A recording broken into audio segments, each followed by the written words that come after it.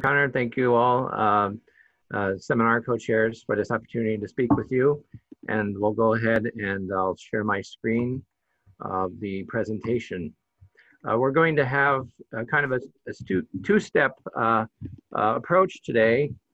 Just a slight overview of just some introductory slides of why we need to measure crop atmosphere exchange, and through the lens of this special facility, the Iowa Atmospheric Observatory, we'll have a virtual tour through a video that I'll play most of the way through these short slides. So let's begin. And we, here's a picture of our landscape at one of our tall tower sites. You can see kind of in this year, a transition of corn to soybeans, and just understanding what is going on with crops and their exchange with the atmosphere.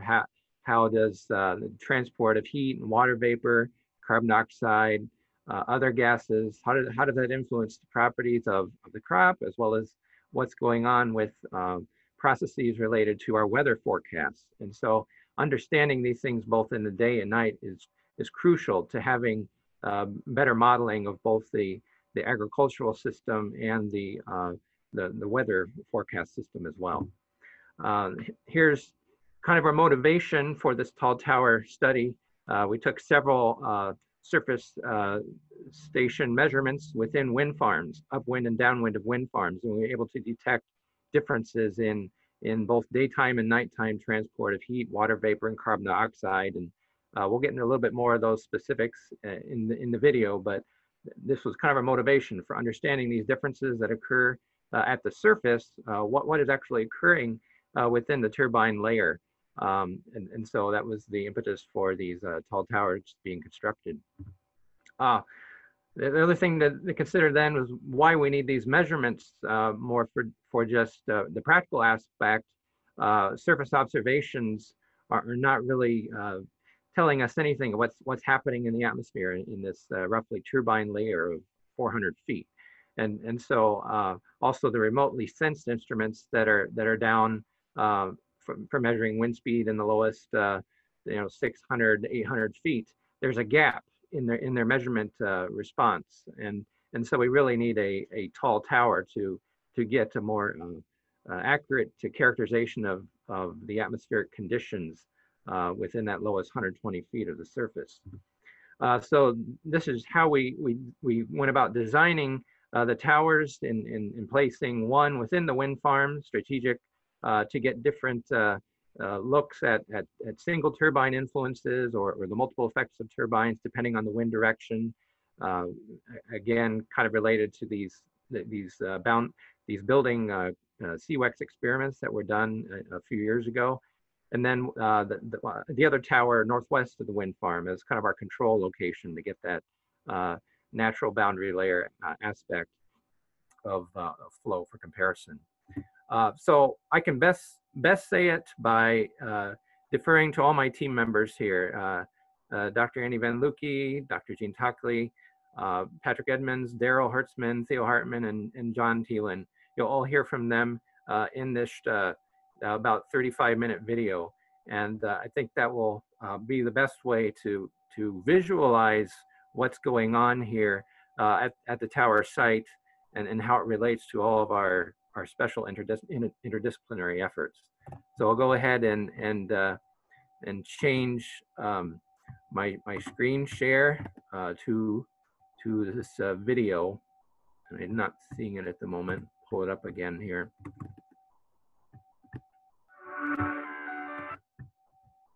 Start it from the beginning. And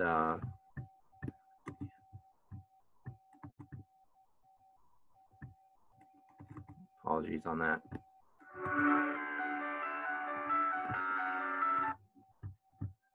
All right, minimize. We'll get it here.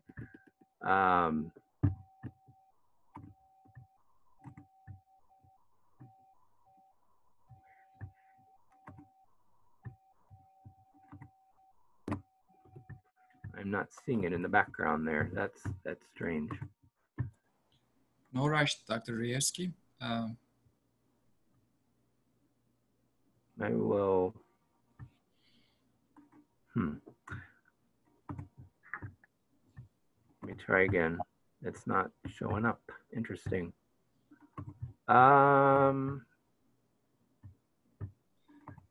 Also, if you want to share your screen, we can also take a look at it if you cannot find. That might be an option too. Yeah, I just.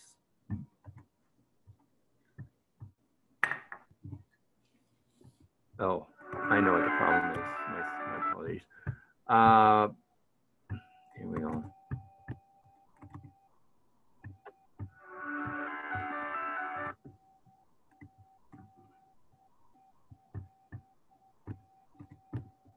Okay.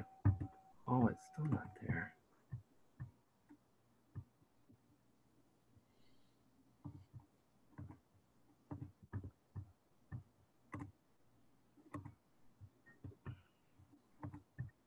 Well, this was working earlier. That's very, very interesting. We'll just go through it this way, I guess. All the time, no worries. Everybody hear it?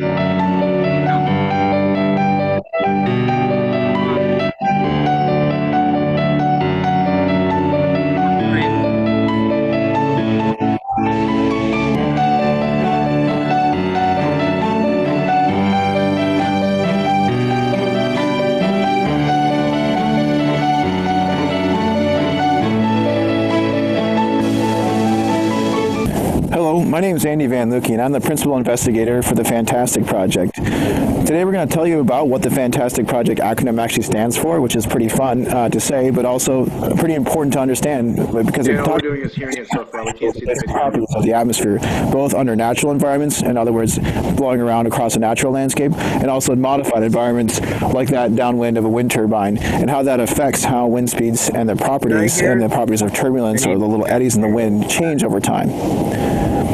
So at the core of the project is questions related to how atmospheric turbulence changes with height, both under kind of natural conditions and also conditions that are affected by wind turbines. We think the wind turbines might actually affect the way the atmosphere changes over time. And in general, that's one thing to know because the properties of the atmosphere actually affect lots of things. Dr. Rajewski, can you stop the video for a second, please? Yeah, I got it stopped. And then can you share your screen? And then it should be like the whole screen, not only your files. Okay. Yeah. Now you can try opening the video. Okay. Yep. Okay, right for the delay.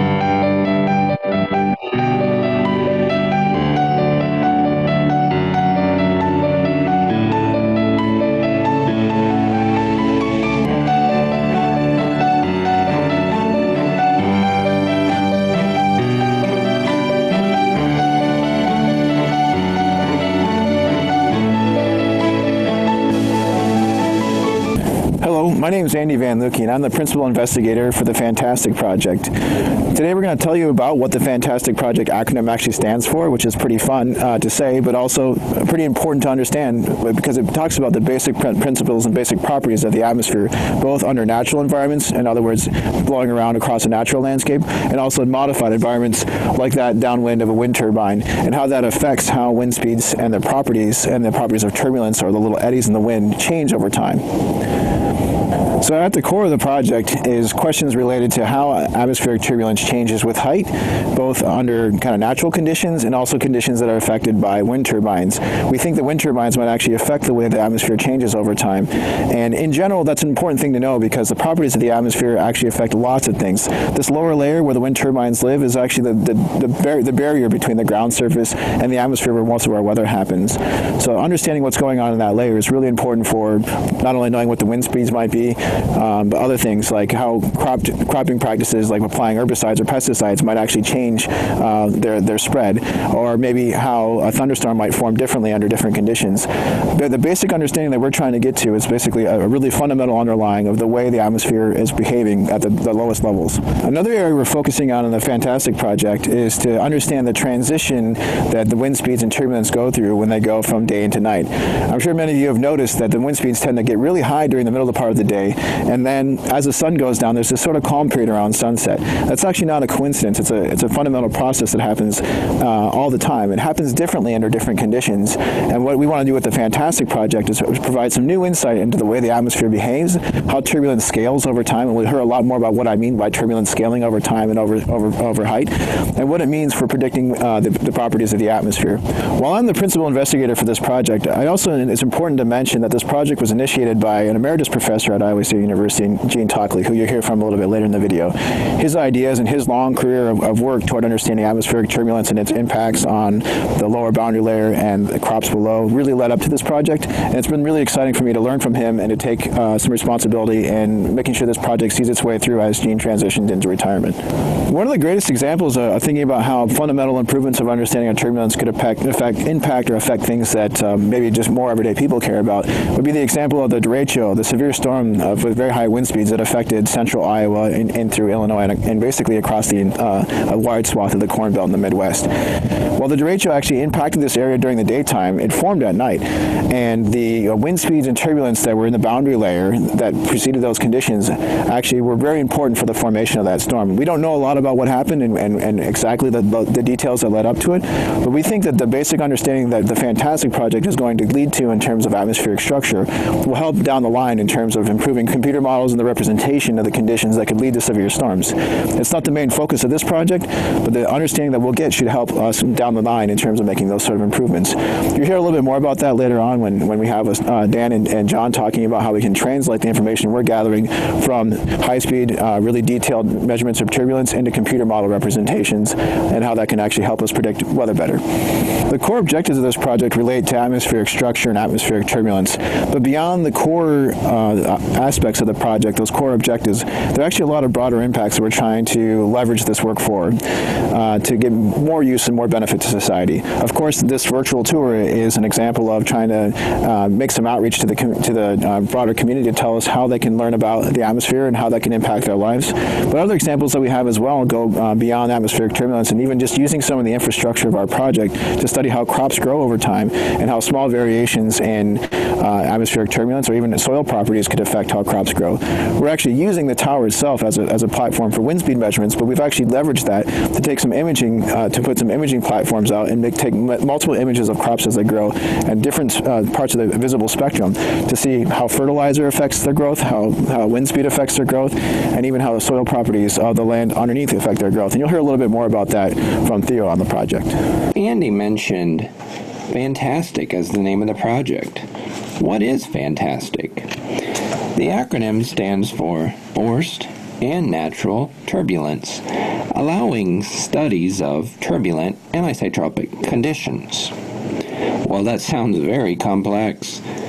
Basically, we are measuring differences in atmospheric turbulence between forced or mechanically generated turbulence from wind turbines and wind farms and natural turbulence outside the influence of wind turbines. The Twin Tower platform allows us to study concurrent turbulent differences between the two locations. We designate our A1 tower location as the story site inside the wind farm and the A2 tower location for the Hamilton site outside the wind farm. What about anisotropic conditions? These describe the structure of turbulence and horizontal or vertical dominating orientation of how eddies change with the day-to-night transition. So what are these differences? Let's have a closer look. First, let's examine crop atmosphere motions during the daytime. Radiation from the sun is brought down into the crop canopy, where it is used for photosynthesis. The canopy warms from this radiation, and the heat flow is directed both out of the canopy to the atmosphere and into the soil below. Warm air rising from the crop displaces cool air aloft, creating an overturning of deep vertical motion. This is turbulence produced by buoyancy. If wind is occurring, a sharp change in wind speed or shear near the canopy creates horizontally oriented turbulence. Very close to the canopy, turbulence is generated at scales related to crop structure of leaves, stems, and reproductive matter. The smallest scales of turbulence are represented by this formation of friction as air comes in contact with the canopy.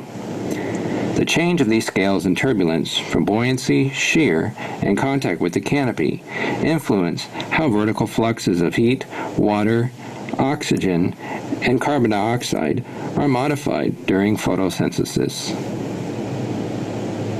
Now let's examine crop atmosphere motions during the day-to-night transition. Starting in the late afternoon hours, the lowering of the sun initiates a loss of net heating of the surface. Heat flow is reversed from the atmosphere to the crop, and temperature decreases just above the canopy top as compared to warmer air higher above the surface. The formation of these inversion conditions, or temperature increasing with height, leads to a collapse of turbulence in the lowest levels of the atmosphere, as vertically oriented motions from earlier daytime buoyancy and friction are suppressed by the strong temperature gradient. The loss of friction near the surface causes an imbalance of the wind high above the canopy, leading to a low-altitude jet of wind speed several hundreds of meters or a few kilometers above. Horizontally oriented shear turbulence develops in these strongly stable conditions. This time of transition between day and night, and in the overnight hours, characterizes rapid changes in the spatial variability of turbulence, duration, intensity, and anisotropy. During the first few hours before and after sunset, there is also residual buoyant turbulence high above the surface that penetrates the inversion and temporarily disrupts turbulence collapse and stabilization. Distant sources of turbulence caused by buildings, terrain, thunderstorms, and other complex wave motions also influence nighttime transport of fluxes. Additionally, daytime heat stored in the soil is released back into the canopy at night, making the interior canopy often several degrees warmer than the air slightly above the crop. These complex profiles of wind, temperature, and gaseous concentrations of oxygen, carbon dioxide, and water vapor are not easily represented during evening and nighttime conditions of crop respiration. The Fantastic Project emphasizes this specialized measurement collection of turbulence and fluxes during the day-to-night transition to improve prediction of these crop energy transports. Let's hear from Gene Tockley, founder of the Iowa Atmospheric Observatory, about the planning and process of setting up the tall towers, and how the measurements are being used to quantify impacts from crop, atmosphere, wind energy interactions. I'm Gene Tockley. I was on the faculty here at Iowa State for 46 years in the agronomy department and recently retired. And so I was at the beginning of this project that set up these tall towers and started these experiments in agricultural fields, making measurements of microclimate. When the project started, we had to scan the landscape and look for a good site. And how do we choose a site for towers like this? Well, we were interested in wind energy also as one of the aspects. So we wanted two towers, and we wanted one in a wind farm and one outside a wind farm. But we also wanted sites that were away from trees and buildings and roads and other obstructions so that we could get the true influence of the crops and not confounded by other factors such as these obstacles that would influence the flow. So we chose flat sites that were unobstructed by nearby obstacles, and so that we could measure these characteristics quite accurately. To establish these towers, we looked first at the landscape to see where the conditions would be favorable meteorologically. But then, of course, we're not on university property, so we had to explore with landowners whether they would be amenable to having this kind of measurement made on their farms. And we were very fortunate to find good cooperators, farmers, landowners who were interested in our measurements and eager to work with Iowa State in setting up these towers. So we had to establish some roads and into the fields and put up these tall towers with cable anchors.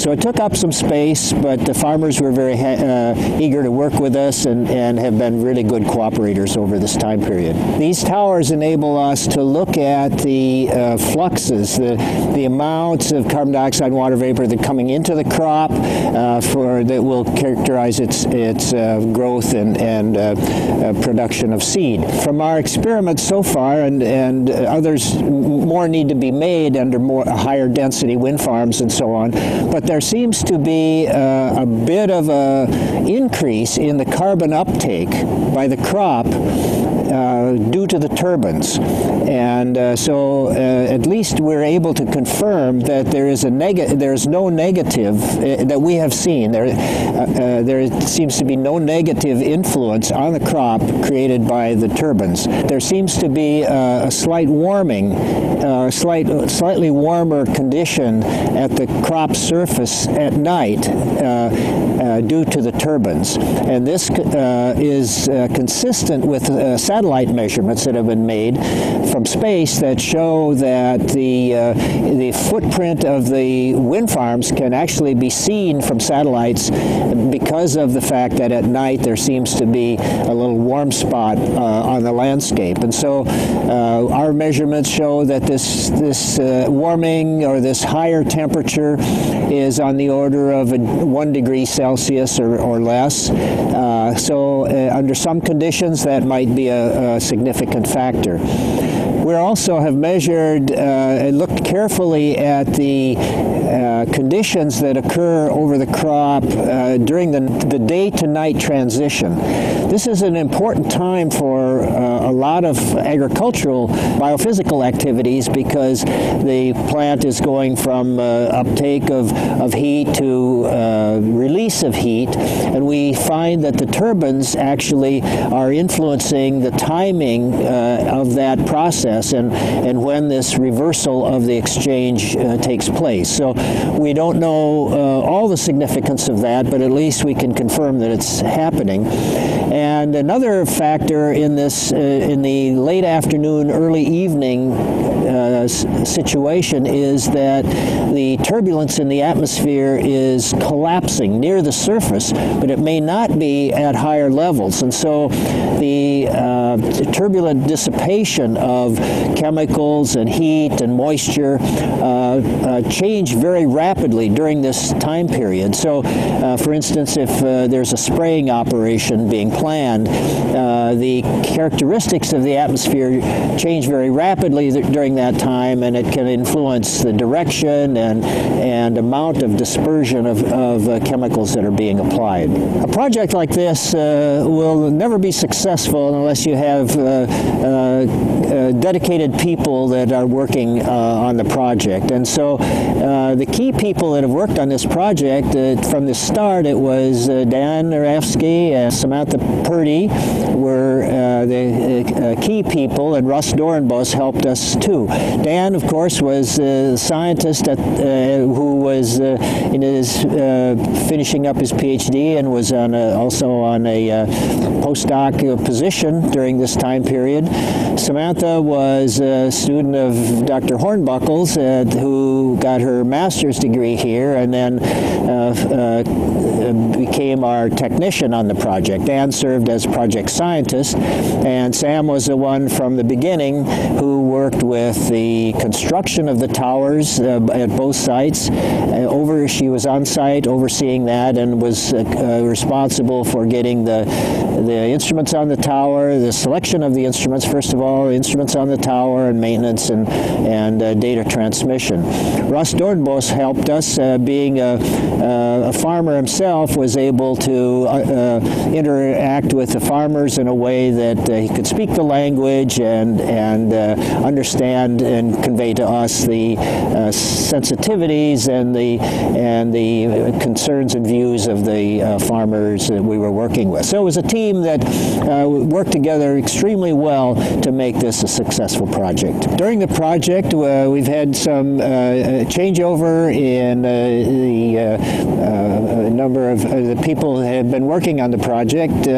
Samantha has moved on to a position with the USDA today, ARS, and we were sad to see her leave, but Pat Edmond has picked up the work on that, so the data collection and management of the site has continued under his leadership, and of course Andy has stepped in the leadership role. As Gene mentioned, several team members are needed to maintain good measurements and operation of the Tall Tower facility. In a moment, we'll hear from the project technician for a description of these critical components related to the tall towers. For now, let's get a better understanding of the imaging platform on the Hamilton Tall Tower.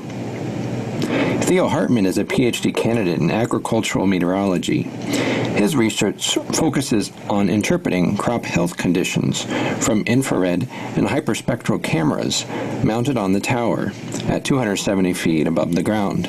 So here at the Tall Tower with the imaging suite that we've got going on, we've got a hyperspectral push broom scanner on top of the tower, as well as an infrared, FLIR infrared camera up there as well, taking images every 10 minutes or so throughout the entirety of the growing season. The hyperspectral push broom scanner has a 5 nanometer waveband in between 400 and 1,000 nanometers. So that covers basically the visible spectrum and into the near infrared spectrum as well. And these hyperspectral images can give us ideas of spectral indices that we can reference for plant health, plant productivity, and to describe some characteristics of the crop growing underneath it. For the image analysis, we take the raw data from the camera and calibrate that with the factory settings. And after we have those factory settings, we take a look at the image itself. And for each image, there's a lot of different experimental plots in the corn canopy. So for each plot in the corn canopy, we take a spectral average of those. So we have a representative spectrum from the camera for each different plot. And we're going to use these spectrums with the calibration target that's underneath the camera in every single image to make reflectances. And with these reflectances, we are going to make indices, which we can use to describe tank characteristics by comparing those to ground truthing measurements we're taking out in the field. The infrared camera takes snapshots every minute or so while it's up there. And so from these images, we can get the canopy temperature of the crop underneath the cameras. And from this, you can estimate how those crops are using water throughout the growing season, and we can incorporate that into our studies as well. With the infrared images, we're going to do roughly the same thing we're going to do with the hyperspectral images. Basically, for each image, we'll take a plot average canopy temperature. And with these canopy temperatures for each plot in the cornfield, we'll be able to tell what the temperature of that canopy is and then use those in the water relation equations to determine some characteristics of water usage within the crop canopy and some indices of stress, too, throughout the growing season. In the corn canopy, we have some experimental units where we have different applications of nitrogen on those plots. And so in each plot, we're taking measurements of chlorophyll content, leaf area index, biomass production, and we're also measuring photosynthesis and parameters that are also used in photosynthesis to correlate with all of the spectral reflectances that we're taking on top of the tower. We also have weather station on the surface down here that gives us information about the temperature, how much precipitation we have, the wind speed, and all of that can go into data which can drive our crop models that we're using to model these crops that we're imaging in this canopy. All of this data is hopefully going to go together so that we can parameterize a crop model to run field scale measurements and field scale predictions of this field using parameter inputs that are derived from the imaging. So the surface met station will be used to put together weather inputs that will drive the simulations of this crop canopy. The reflectance indices that were derived from using the ground truthing measurements and the measurements from the cameras will be put into the model as parameters for maximum rates of photosynthesis, for electron transport rates, for leaf area index. Those will all be used as parameter sets in the model to run these simulations of these plots. And hopefully the idea here is we can represent the plot differences using these measurements from the camera. We can use these high throughput methods of using hyperspectral images of crop experiments to put into crop models to run really good and precise simulations of these different genotypes or different nitrogen trials, things like that, in different environments where we can change the environment in which these are grown to look at differences in climate and weather, in soils, different things like that, to learn how that impacts crop productivity. One of the novel things about what we're doing out here is the fact that this instrument enclosure with these cameras in it is mounted on this tower throughout the whole growing season. So we're taking images every 10 minutes, and that equates to a lot of data, terabytes worth of data of images and infrared images that are taken from this box. And so we have to have somewhere to store that. So there's a storage up in that enclosure, but we're also communicating with the box to make sure, number one, the images are good, and number two, so we can pull some data down from the boxes. So run up the tower is also, we have Ethernet connection up there, and through those connections I'm able to see the images from the ground with my computer set up here in this room, and also we're able to pull down data and store that in hard drives that we have down here on the ground. That way if anything happens to the box or the camera up there in the box, we have a storage system for the data down here too. So what about the other instruments on the tower measuring atmospheric exchange? Let's turn to facility expert Patrick Edmonds for a description of the sensors and equipment on the tall towers. I'm Patrick Edmonds. I help maintain a lot of the sites here at the tall towers along with the instruments on top of them. So currently we have instruments at multiple levels throughout the tower heights, starting from 5 meters, going from 10 to 20, 40, 80, and all the way up to the top of the tower at 120 meters. Around all those heights, we have various sensors that measure everything from temperature and relative humidity to wind speed and direction and even pressure. Those come in the form of different sensors. So we have here at the Hamilton site, there's 2 different types of anemometers that we use. One is a cup anemometer, and another is a sonic anemometer. Now the cool thing about sonic anemometers is that they're able to measure wind components in 3D. Measuring wind speed in 3D gives us a little more of an idea of exactly, how the components are changing over time, and give us a higher resolution of data. So, for example, the 3D anemometers measure 20 data points a second, whereas the rest of our instruments are only outputting 1 measurement every second. So, from the sonic anemometers, we're able to measure 3D components to the wind, which lets us calculate fluxes and turbulence. So some people might notice we have multiple sensors, or multiple of the same sensor at each level. And what we do is we add the same type of sensor so that we can get a better picture of quality of data, because sometimes even the footprint of the tower itself can have influence on what those sensors are reading.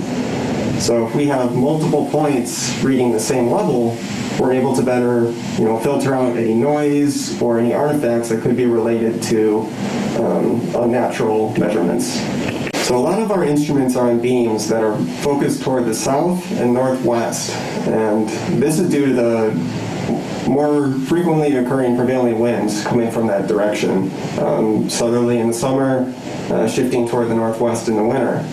And we decided to place the 3D sonic anemometers about in between there so that we can get the best capture of wind that gets not only unaffected by the tower, but also because that's generally where the majority of the direction of where our wind is coming from. So we also care a lot about the crops around the sites that are located by the towers. We take a lot of measurements and photos, and we keep track of the vegetative stage of corn and soybean, and also when it starts to go into the reproductive stages. Those are things we like to keep track of because it helps us not only understand what's going on at the ground level, but helps us interpret our data a little better as well. We have a lot of data coming off these towers, and with that, we have more than hundreds of meters of cables, and there's quite a bit of organization that goes behind that. It all comes in and gets stored onto Campbell Scientific Logger here here in this shack that we have next to the tower. So it's all housed and stored here, which then over a cellular connection gets transmitted back to a server at agronomy. And from there, we're able to access the data, manipulate it, and create figures and plots, which are all available to you. Let's hear from Iowa Environmental Mesonet Systems Analyst Daryl Hertzman about the data stream and data products available from the tall towers. Hello, I'm Daryl Hertzman with the Department of Agronomy here at Iowa State. I'm involved with the Iowa Atmospheric Observatory Tall Towers project, and I'm part of collecting the data. I operate some servers here in the Durham Center on campus here at Ames that communicate with the tall tower stations. The stations themselves will transfer via FTP up to a server every 10 or 20 minutes or so, send data up here, and then we process it into the database. The stations are always collecting data 24/7, and they are communicating back to the university here via cell phone technology. Now, sometimes the cell phone technology might be down or some other sort of communication failures be happening. The nice part about the stations is they're always logging this information locally, and they will continue to attempt to resend this data if there's a communications failure. Once the file is sent to us, we do processing on it. Once we have successfully processed the data and securely stored it in long-term storage, we then go to the station at site and delete the files off the logger. Once the files arrive here at the campus at Iowa State University, we do some processing to them. The files themselves are in what's known as a binary format, not really useful for many people. So we process this information into a database. Once the data is in a database, it makes it much easier to do statistical operations, generate products, and produce the charts like you see on the internet from the data from the site. The data that arrives to us from the stations comes in two different forms. One of it being a 20 hertz data, where 20 observations every second, another data being an observation every second. These two data sets are often very difficult for people to use just verbatim, and they want downstream products from it. So we produce statistical aggregates on either 1 minute, 5 minute, all the way up to 60 or even higher minute time scales, so that people can more easily use the data. The data interests me in a number of ways, since it's really unique. The unique part of the data is that it provides us temporal resolution we don't see in standard weather station data, where weather station data may be hourly or even down to 1 minute. Since this data is 1 second, even finer resolution, we can sense phenomena in the atmosphere we just can't see literally with the other coarser resolution data. Now, this data can see also higher up in the atmosphere than most anything else we have as far as commercial grade or research grade weather stations that are located near the surface. Since this station has data all the way up past 300 feet above the ground level, we're able to see things happening at nighttime we just cannot see with stations at the surface. Of course, everybody remembers the derecho, the great Iowa derecho, Corn Belt derecho of August 10th of this year, and the tall tower stations, while not taking the direct brunt of the derecho, did get a good glancing blow at those big strong winds from the event. Now, of course, the derecho winds will increase with height, so having higher up sensors allows us to even capture even stronger wind speeds than what were felt to the surface. But even so, the lowest level sensor on the station was able to record a 90-some mile-an-hour gust, which is pretty spectacular for a station for an observation really close to the ground. On the website, we offer some simple screening tools that generate plots for you over time periods of your choice. These tools are meant to be a quick way to visualize very fine resolution data, but over longer periods of time, such that you can get a better handle on perhaps interesting phenomena that you want to study further. And if you're ever interested in downloading more high-resolution data from us, you can send us an email at isuiao@iastate.edu, and we can start the process to get you data in a format that you need for the time period you want and for any sort of statistical sampling you need. Tower profiles of temperature, relative humidity, wind speed, wind direction, and air pressure are available from 5 growing seasons to explore crop and atmosphere environmental impacts related to pesticide drift and transmission and transport of agricultural pests, pathogens, and pollutants. Oh, and by the way, did we forget the weather? These data are particularly important for developing better weather forecasts, which help reduce uncertainty in making smart, precision agricultural decisions. Masters of Student Meteorology John Thielen will tell us about how the tower data are applied to improve weather prediction. Hello, Hello, my name is John Thielen, and I'm a master's student here at Iowa State University in the meteorology department. My role on the Fantastic Project is with our modeling component, where I'm looking at incorporating some new and recently developed ideas and theories around boundary layer turbulence in the WRF, or Weather and Research Forecasting Model, and particularly the parameterization scheme that represents boundary layer and surface layer turbulence. So a particular reason why we need to be investigating and improving upon these parameterization schemes is that even though our current existing implementation and our current theories can represent things that happen in the daytime reasonably well, they struggle in the early evening transition and representing nocturnal turbulence. So we have to incorporate new ideas and more complicated or complex relationships that account for these complexities that go on in the real world into our parameterization schemes, and once we do so, validate against our observations we get in order to try to improve our forecasts in this area. The actual data or cases that I end up using in my investigations in particular come from two case sets, two important categories of real-world circumstances in order to have our models represent well. The first are late fall, early winter cases over bare soil that I've looked at, and then there's another case set that's during the summertime over soybeans, over vegetation. And so looking at both of these allows us to get a good diversity of different situations of turbulence that go on in order to get a good perspective on the kinds of real-world types of phenomena that we need to represent well in our models. Why it's such a big deal that these parameterization schemes or these model subcomponents, if they're just wrong by a little bit, why does that matter?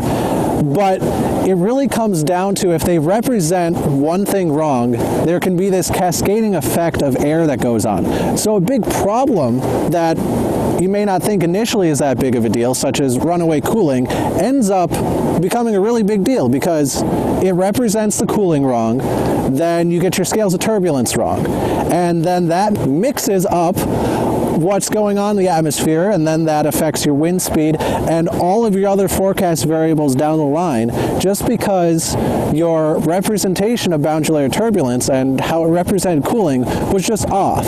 So it's really important that we get a good physical understanding of what's going on so we don't get these runaway or these cascading errors showing up in our forecast models. I'd like to thank you for joining us on this virtual tour today, and I'd like to thank the National Science Foundation for providing the support for this experiment. Of course, the staff and the scientists that I've been working with have been really fun to work with, and I hope you enjoyed their segments of this video as well. If you have any questions about the research we're doing, both just in general as a member of the public, or if you're a scientist who's interested in collaborating with us, please feel free to contact the contact information provided at the end of the video. Feel free to visit our website for the Atmospheric Observatory and just send us a note. We'd be happy to hear from you, and we're happy to talk with you about our work. Thank you.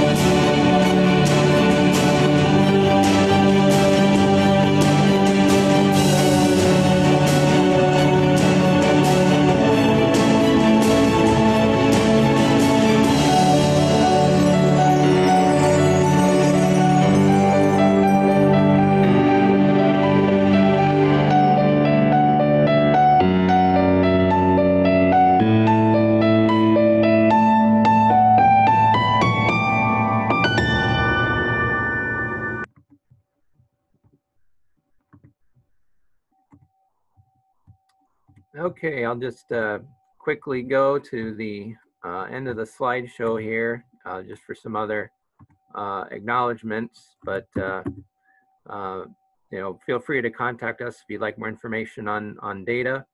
And I'll just leave it at that with the acknowledgments given the time, and I'd be happy to take any questions, and as well as to my team members, maybe they could better answer some of those questions if it's appropriate.